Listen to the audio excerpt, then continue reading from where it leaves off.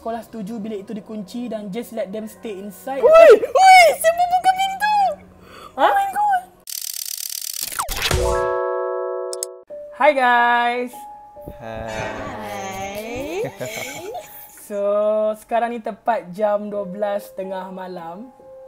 Dan hari ni kita ada satu video yang dipanggil Seismik Seram jam 12. So, apa kita orang buat malam ni guys adalah kita orang akan bercerita pasal cerita-cerita hantu asrama urban legend.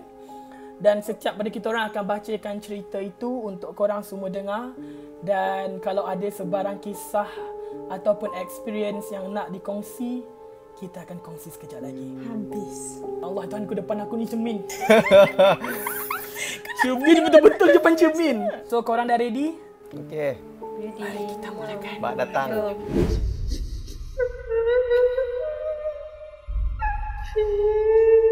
Nama cerita ni adalah Bilik Kosong Blok A tingkat 3 nombor 5. Masa mula-mula orientasi kat sekolah, kita orang macam ada briefing kat musola Blok B tingkat 1. Lepak-lepak kat koridor. Lepas tu terpandanglah satu bilik Blok A tingkat 3 yang tertutup. Bilik nombor 5. Ada seorang budak tu kata bilik ni memang dah ditutup sejak 80s lagi. Wah, intense tu music. Sebab bilik tu dah ada penghuni tetap. Aku tengok tembok koridor depan bilik tu kosong. Bilik sebelah-sebelah dan lain-lain penuh dengan kasut sekolah yang dijemur. Ceritanya sesiapa yang jemur kasut termasuk sikit je kawasan depan bilik tu, esoknya kasut tu akan ada ke atas bumbung kolah mandi yang terletak di tengah-tengah antara dua blok. Patutnya banyak kasut buruk atas bumbung kolah tu. Nak dijadikan cerita, ada seorang budak tu nama dia Sally. Dia duduk di asrama blok C. Satu hari dia lalu dekat dewan makan time petang macam tu. Lepas tu ada ibu bapa macam tengah tunggu anak dia kat dewan makan. Normally ada orang kat konti radio asrama kat bawah tu akan buat announcement, panggil pelajar kalau mak bapak dia orang datang. Tapi petang tu tak ada orang. So parents tu minta tolong Sally panggilkan anak dia orang bernama Nurul. Di bilik A 25. Betul-betul bawah bilik yang ditutup tu. So Sally pun gigih lah berlari naik tangga. Tangga blok A ini pun terletak di between bilik 5 dan bilik 6. Entah macam mana Sally terlajak naik sampai tingkat 3 terus menuju ke bilik sebelah tangga. Tapi yang seramnya pintu bilik tu terbuka. Lepas tu dia nampak budak-budak perempuan kat dalam tu semua berkemban dengan sikat-sikat rambut. Dia tak fikir apa-apa terus bertanya. Assalamualaikum. Nurul siapa? Parents dia tengah tunggu kat bawah. Semua pandang. Dan ada seorang jawab, awak salah bilik. Dia bilik bawah. Sally jawab, oh ya ke? Sorry, terima kasih. Terus dia turun ke bilik bawah dan panggil budak yang sebenar turun. Bila dia balik ke bilik, dia gelak-gelak cerita pengalaman yang memalukan tersalah bilik kat kakak-kakak bilik dia. Bila dia sebut bilik atas iaitu A35, kakak-kakak bilik dia terkejut. Kakak-kakak bilik cakap bilik tu kosong dan dah bertahun-tahun tutup. Menangis-nangis Sally bila tahu cerita pasal bilik tingkat 3 tu. Patutlah dia kata semua sikat rambut. Rambut pula panjang-panjang, tak perasan paras mana. Rapunzel. Malam tu dia juga suruh mak bapak dia ambil. Tak lama lepas tu terus keluar dari asrama. Pergi sekolah ulang alik je. Lepas tu kecoh satu sekolah. Padahal benda tak kacau orang luar pun, kecuali kalau lalu depan bilik dia atau dalam bilik. Itu pasal bilik tu berkunci. Dikatakan puncanya disebabkan budak-budak bilik tu dulu gatal pergi main spirit-spirit yang melampau. Gatal. Dan benda tu terus tak nak balik. Katil-katil digegar, ditarik dan macam-macam lagi. Panggil ustaz azankan depan pintu, tapi orang-orang yang ada masa tu langsung tak dengar ustaz tu. Entah macam mana pula deal pihak sekolah setuju bilik itu dikunci dan just let them stay inside daripada mengganggu kat luar. Hello. Wih, apa? Woi, siapa buka pintu? Oh my god. So macam aku tak pernah jumpa, alhamdulillah lah. Bukan tak pernah jumpa, tak pernah yang macam kena teruk. Tapi masa perkemahan lagi, masih ingat lagi masa perkemahan pengangkap, masa tu dah jam 6 dan masa tu aku dah jam 5. Perkemahan dalam hutan. So you know like kalau pengangkap punya perkemahan at night dia akan ada night walk. Tapi dalam bahasa Melayu dipanggil burung hantu. Si buta, sayang si buta macam tu lah. So kita orang kena like by group lah, 4 orang kot dengan seorang akak FSC tolong bawa. Lepas tu kita orang menyanyi lagu Rasa sayang, hey rasa sayang. Dalam hutan? Sayang, hey. Mana boleh nyanyi dalam hutan? Bodoh. Masa ni dekat sebab kita orang macam akak cakap okey, sekarang ni jangan takut sebab okay, try nyanyi lagu. Kita orang okay, jom kita nyanyi lagu ni. Time tu dah jam 5. Bodoh. Lepas tu cakap betul ada bunyi perempuan macam nangis. Dia macam mengilai yang tu. Aku dah time tu cuak weh, aku dah ya Allah Tuhan, ya Allah Tuhan. Daripada rasa sayang ni kita orang terus tukar ayat kursi. Bismillahirrahmanirrahim. Yang lalu tu.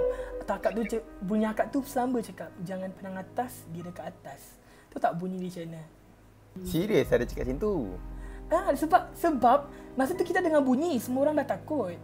Lepas tu bunyi dia macam ni. Serius lah. Taklah, yang kakak tu letak voice recording lah.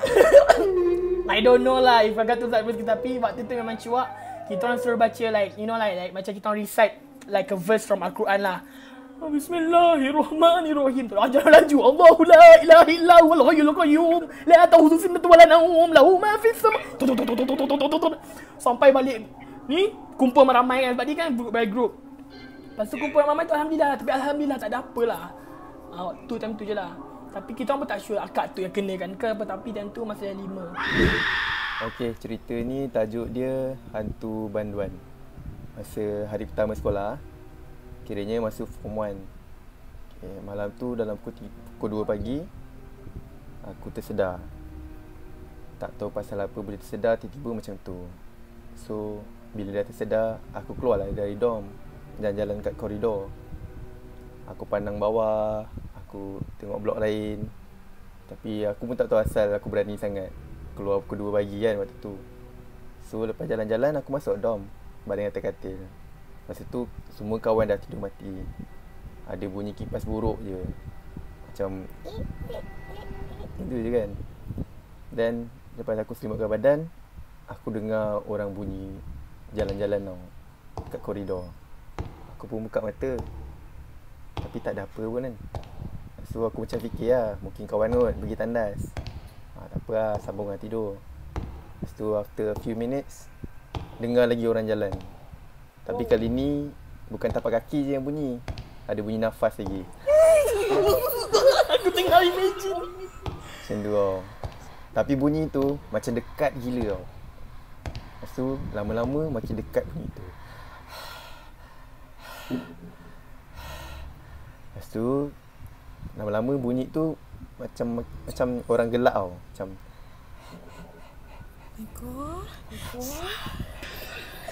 masa tu macam cerita dia memang tak berani lah nak buka mata kan. Aku dah fikir bukan-bukan lah, hantu kot.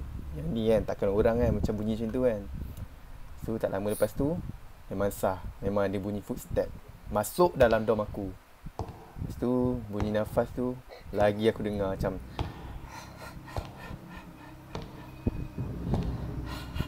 aku tak berani lah buka mata.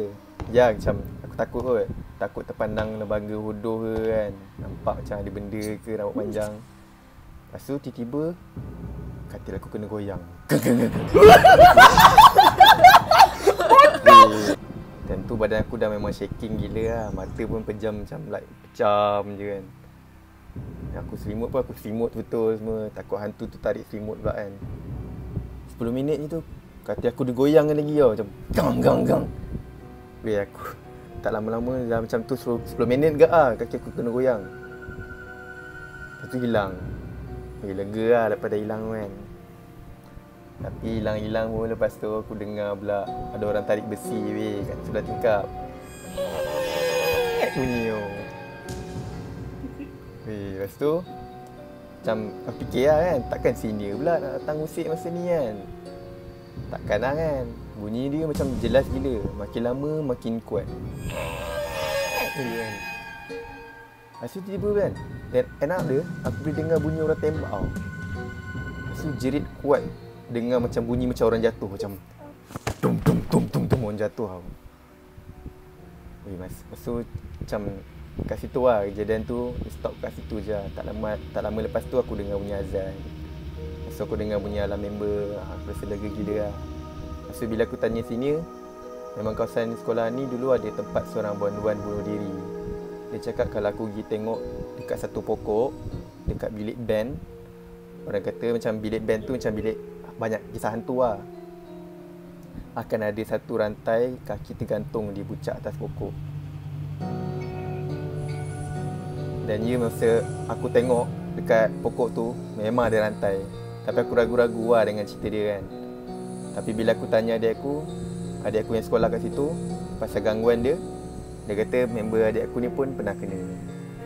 Macam tu lah. Ni experience you ke? Tak, ni cerita artikel. Wah, Tapi you best storyteller. Tapi kalau cerita experience I, masa tu I dengan kawan-kawan I tau, kita orang shoot short film dekat Victoria Institution. Victoria Institute. Yes, yeah. I shoot kat situ.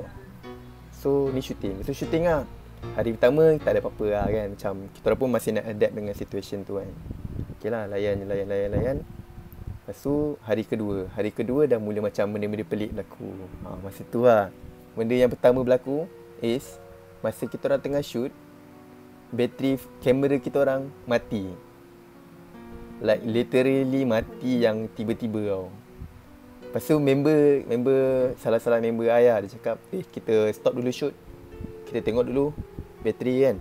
Bateri baru tukar, okay guys. Bateri banyak, okay. Kita orang ada bateri yang banyak tau kamera. Bateri habis. Siapa jaga itu bateri tu? Kamera rosak. Macam tak boleh nak on, tak boleh nak apa tau. So kita macam, tak apa lah, tak ada apa lah kot kan. Hari keesokannya, kita orang 3 hari tau kat sana. Hari yang ketiga tu, sekali kita orang pelik tau. Ada satu kelas yang kita orang pernah masuk, tak ada apa-apa tau. Tiba-tiba kat dalam kelas tu ada macam kerusi yang banyak gila di-stackkan ke atas sampai ke ceiling tau. Sampai ke ceiling. Dia stack tau. Dia macam kemas gila stack tau. Lepas tu kita orang macam Tu guard lah tu. no, I mean like guard tak naik. Sebab kalau guard naik, Guard tu pula rajin kan nak letak kursi ada satu sampai betul. And satu lah lagi, guard tak ada kerja. kita orang patut, kalau betul kan guys, kalau betul dia yang guard tu yang letak, kita orang mesti dengar bunyi tau. Betul tak? Kerusi kan kuat kan, bising kan. Tapi tak dengar bunyi apa. Lepas tu bila kita tengok macam asal lu stack ni kan, macam pelik lah. Macam benda ni. Dan dia sampai ceiling tau. Lepas tu kita terfikir, siapa yang buat benda ni? Sebab pintu grill sentiasa kunci lepas kita orang habis shoot. Kita orang akan cakap jaga kita orang dah habis shoot, dia kunci dan kita orang balik. Itu lah, tu experience aku lah. Tapi alhamdulillah tak pernah nampak lah. Okay, tajuk dia is 1 dah tidur, 2 dah tidur, 3 dah tidur. Oh my god, cerita ni I tahu doh. Sumpah ni cerita 4 seram gila. tak tidur lagi. Aduh. Saya mula kenal Julia. Kami mula rapat sebab masing-masing takut nak pergi tandas malam-malam. Kami saling menemani bila nak terkencing malam-malam. Bodoh lah dia. Tak plan. Kami berdua memang tak percaya cerita hantu senior. Sebab sebelum saya daftarkan diri dekat asrama, abang saya dah bagi tahu awal-awal, jangan dengar cerita hantu ni. Nak dijadikan cerita, adalah satu hari ni, tiba-tiba saya tak boleh nak lelapkan mata. Kata Julia, sebelah saya je. Saya nampak Julia dah tidur nyenyak dah. Yang lain pun dah tidur nyenyak juga. Saya tengok jam, pukul pukul 2. Saya cuba nak tutupkan mata. Tak boleh. Sedang saya berguling ke kiri dan ke kanan, cuba nak lelapkan mata saya terdengar macam ada orang buka tingkap bilik saya. Oi, bodoh. Bodoh lah dia. Tingkap tu betul-betul depan katil saya. Saya boleh nampak tingkap tu sebab semua katil dah disusun menghadap ke tingkap itu. Katil saya yang keempat dari dinding. Saya memang tak fikir apa-apa lagi masa tu. Sampai saya terdengar suara. 1, 2, 3. Lepas saya dengar suara tu, saya terus teringat cerita senior masa mula-mula saya daftar dekat asrama. Katil 1 dah tidur, katil 2 dah tidur, katil 3 dah tidur. Katil 4 tak tidur. Bodoh. Cerita ni dengar 10 kali pun sumpah seram. Ya tu. Cerita Saya seram. memang tak sedar hati sebab memang saya katil keempat dari dinding. Saya baca semua surah yang saya hafal dalam keadaan yang sangat berterabur. Benda tu kira lagi. Katil 1 dah tidur, katil 2 dah tidur, katil 3 dah tidur. 4 tak tidur lagi.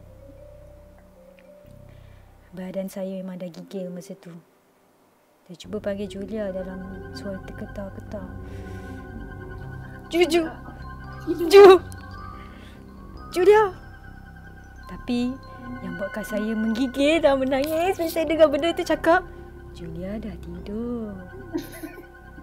Wih. Terus benda tu ketawa dengan kuat. Saya terus jerit, pergi! Banyak kali saya cakap benda tu sampai semua pelajar dalam bilik saya terbangun. Saya langsung tak berani nak pandang benda tu. End of story, guys. Actually, I experience benda ni. Ya ke nak? Serius lah. Dekat my old house. So, masa tu my cousins semua tidur rumah I lah, dalam bilik I. So, there were like 5 of us. 2 orang tidur atas katil, 3 orang lagi tidur dekat bawah katil lah. So, I ada dekat hujung sekali, nearby the katil lah. So, basically sebelah kiri I is katil, sebelah kanan I is orang lah, which is my cousin. Tiba-tiba, I tengah tidur lah. I tak tahu jam pukul berapa tau. 2. I'm not sure pukul berapa. I rasa something dekat my left side. Sebab my left side supposedly memang tak ada siapa-siapa. Just ada dinding of the katil je. Dinding? Dinding katil je sepatutnya. Tiba-tiba I rasa ada something kat bawah. I tengok kat bawah. I macam ni tau. Itu kan kalau orang baring, I macam ni je. I tak bangun. So this is like I baring, I macam ni. So I macam pandang bawah. And I saw white cloth or macam bantal yang macam bolster tu. Lepas tu dia bergerak towards me. Macam ni. So I can feel it dekat my legs. Masa tu, sumpah I cuak gila, I nervous gila. I tak cakap apa-apa. Macam, I tak bergerak. You tahu tak, I terpaku macam orang, macam orang kena hypnotize. tak apa-apa lah. Macam you memang tak, macam ni je. I macam ni, literally. I beku. I freeze. Benda tu keep on bergerak-gerak I. Tapi luckily dia tak cakap apa-apa ke apalah. Dia just bergerak-bergerak. And then I tak cakap apa-apa juga. I just baca surah dalam hati lah. Lepas tu macam ada masjid lah nearby. Tapi dia just baca ayat Al-Quran ke apa-apa. Tapi benda tu still ada kat situ. So I tak tidur sampai azan keluar. Dia macam I tak tahu lah dia still ada ke tak. Tapi I try to macam tutup mata I kuat-kuat. Lepas tu I macam baca je lah everything, apa-apa yang I hafal ke. I tak tahu, I rasa berterabur juga kot. Lepas tu tiba-tiba dah pagi. And I tanya semua family, yang dalam bilik I tu, if diorang ada rasa apa-apa tak malam tadi. Diorang tak ada. So I seorang je kena. Tajuk dia. Dah ingat ke? Dah tahu? Okey. Ini komedi ni. Kisah ni berlaku pada sebuah sekolah berasrama penuh di kawasan pantai timur. Okay. Last time kan, dekat asrama perempuan. Dan ada seorang budak perempuan ni yang rajin study sampai malam-malam buta, okay? Kat bilik prep dia. Don't laugh. Very funny lah. Okay. Then Malam-malam buta. Very scary. Okay. Sampai memalam buta kat bilik prep dia. Okay. Dan satu malam tu, dia tak sedar yang she's the only one kat bilik study tu. So, okay lah. Cause she sangat rajin kan. So, dia pun study lah dengan kusyuknya. Wah. Sampai satu part, dia tak faham. Dia nak tanyalah kat member dia yang kat sebelah tu, kawan dia, okay? Dia tak sedar lagi benda tu bukan orang. Masa dia nak tanya tu, matanya terpandang kat bawah meja budak ni. Dia perasan member ni tak ada kaki. Oh my god. Scary tu. Oh, that's scary. Lepas tu dia kata, tak apalah, dah ingat macam mana nak buat. So lebih kurang macam tu lah dia. Cakap sambil berkira-kira nak blast secepat mungkin. Okay. Then yang dia own self solve. Okay, he try to solve herself. Okay. So dia just count. But suddenly member tu pula tiba-tiba tanya, dah ingat ke? Dah tahu? Maksudnya, dah tahu ke yang dia tu hantu? Oh my god. Oh shit. Budak ni terus lari balik dorm dia. Woo! Peace out, man. Okay, cerita you punya experience. Okay. Hiking. Ready or not? Okay. So, got this mountain in Vietnam. Where was I? Halong Bay. It's called Bai To Mountain. Okay. So, when I went there that time, dia tutup. But I didn't know. Okay, I went there with my then boyfriend, my ex-boyfriend, and my ex-boss. Dengan his son, okay, 10 years old. Okay. When you walk up the stairs semua, then after we passed by houses. Then we went up already. Then suddenly we noticed like got one is the gate like ada gate. One is ada satu house yang belum built lagi. My boss, he's the type very stubborn one. If he nak buat something right, he mesti buat. So then he was like, oh okay, maybe right to masuk the mountain, the hill, you kena like walk into the rumah. Okay, so I know already. Hello, you in jungle kan? You don't do stupid shit. I know enough. So but then he was like, okay, must go inside this rumah. Then I'm like, this rumah kan, it's not built yet, okay? He ambil son dia yang like 10-12 years old only. Then they masuk dalam. Then I straight told my boyfriend, I was like, no, I'm not going in. Then my boyfriend also, he knows all this like hantu-hantu stuff. Then he's like, no way, because he pernah experience. Then he masuk already kan. Then suddenly it's like a loop. Dia keluar dari rumah tu. Then dia nampak confused gila. He's just like, like, didn't I just go in here? Kenapa I keluar lagi? Yeah. Then he looked damn confused, he and the son. Then my boyfriend like, wait, don't go in lah. Cause the time, like we know already, don't go do stupid thing. So my boyfriend, so he just went in, wanted to go and like take him out. But then my boyfriend, once he go in already, right? Then suddenly he can feel the aura one. He went in already. Then suddenly he want turn left that time. It's hitam, okay? Then he straight stop. Then he was like, nope, we have to get out of here. Then I straight like, I was like, I panic gila. I'm like, oh, I cannot speak Vietnamese lah. Apa ni? Saya nak balik lah. I'm damn scared. And I really damn scared of ghosts one. Then we asked the lady downstairs. The lady, cause we bayar dia duit kan. The lady was like, yeah, you just go up. But then we were like, okay, tak boleh. So I asked the lady, okay, macam mana nak ke atas kan? Then she's like, you see the gate too? So the gate, right? Cause the reason why dia tutup is because someone like set fire on the hill like 2 weeks ago or something. So the Halong Bay, the government shut it down for a while. So anyway, but then right, my boss brought his son Cause got a hole mah, young people trespass. He there say, okay, jangan trespass. He brought the son, go inside the lubang. What? Very stubborn your boss. Damn stubborn, cause he nak ambil sunset. Okay, just imagine this guy videographer, dia ambil time lapse. He was like, no, mesti ambil sunset, cause the view is really very nice, based on pictures lah. But then, when my boss went up already, right, we realized, cause I holding the backpack, I'm holding all their water. Habis, man. They were like, cannot lah, we cannot just leave them there, kan? So, okay. Me and my friend like, lah, must do this already.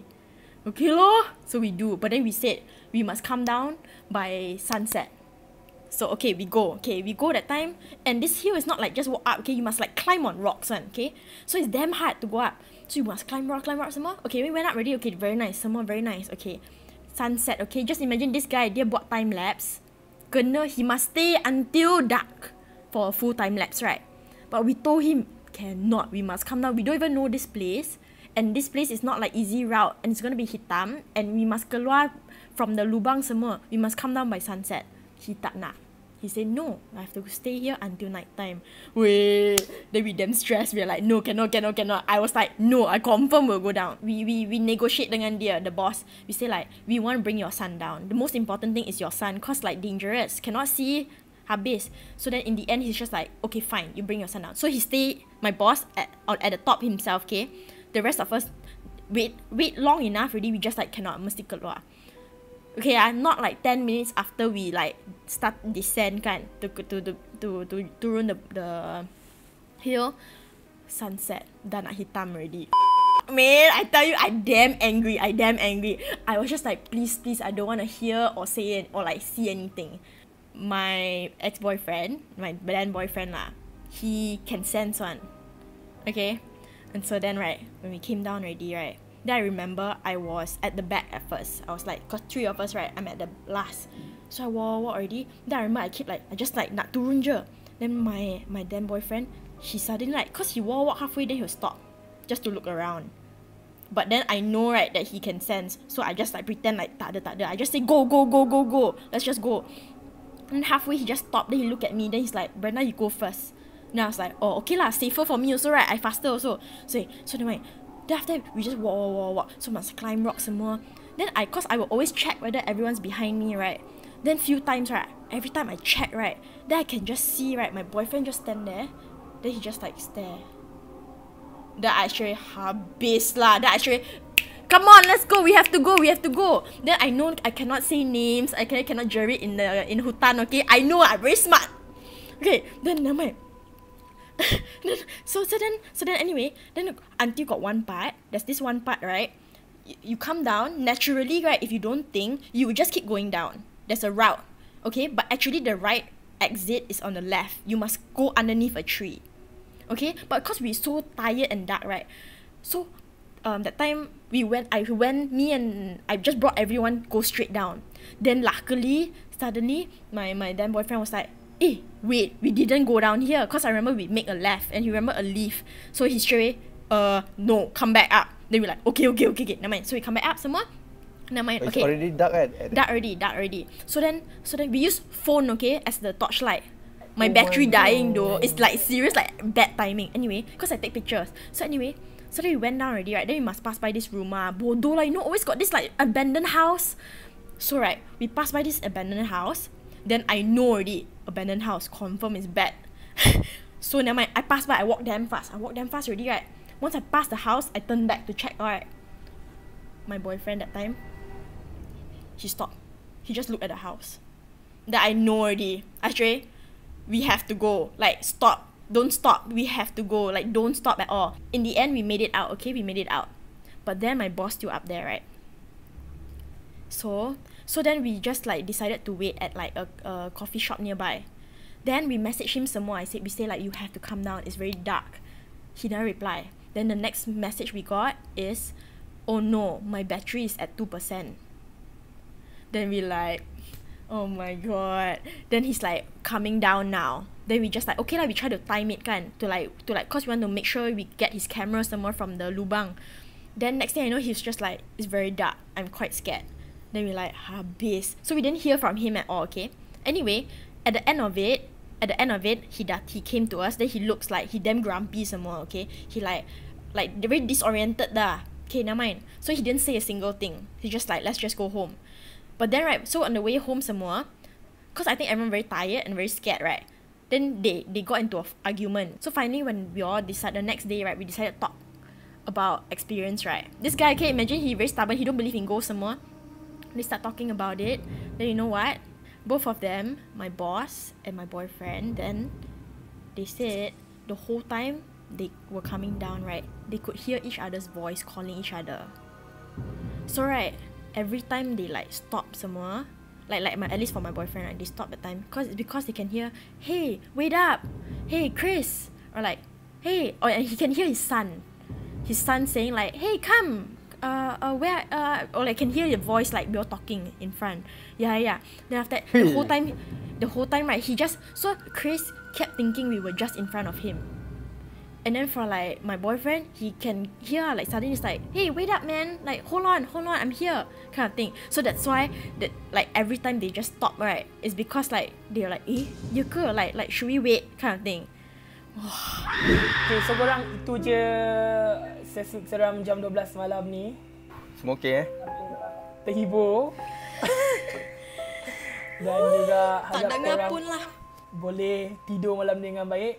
And korang, just nak beritahu, memang kita orang tengah shoot ni memang pukul 12. Sekarang dah pukul 1.22 minit pagi. Ya betul.